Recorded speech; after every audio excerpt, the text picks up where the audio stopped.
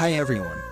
In this video, we're going to take a look at how you can enable or disable open links in apps on the Samsung Galaxy A14.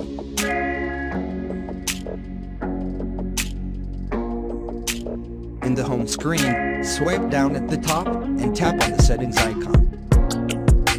From settings, you want to go down and tap on apps.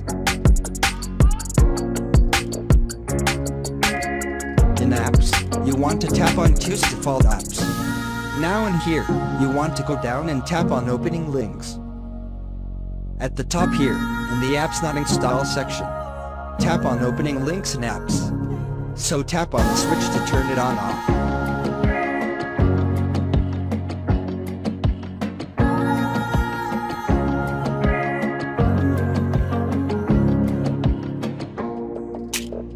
And after that you can tap on the home button to go back to the home screen.